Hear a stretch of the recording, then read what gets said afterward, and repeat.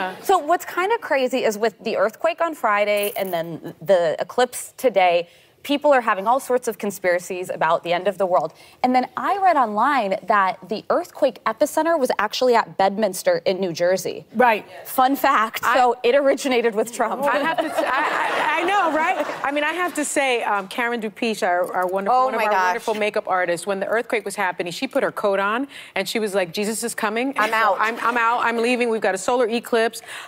We've got the earthquake. She ran down the hallway. The rapture is here. The rapture's here. And then also, I learned that the cicadas are coming. Cicadas. Cicadas. Although I love for the first time in like 100 years. No. Two different. Well, this is what I. The question is, can it get any worse? It gets worse. There's two different kinds of cicadas. Yes, two different times are coming. The good cicadas and the bad cicadas. For the first time in many, many years. No, every 17 years this happens. Well, that's not what I read, but maybe you know, maybe well, you know better. But in I a will way, say all those things together would maybe lead one to believe that either climate change exists, that's or something is really going on. Returning.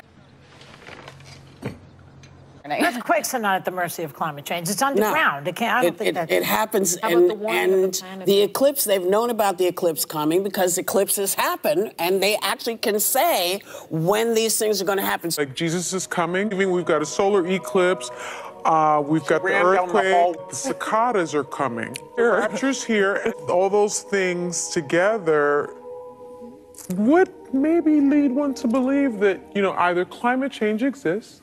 What you just said is one of the most insanely idiotic things I have ever heard. Everyone in this room is now dumber for having listened to it.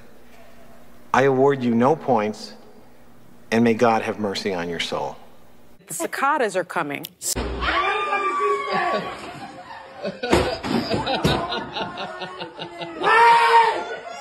We have a great country that's going to hell, and it's going to hell very fast.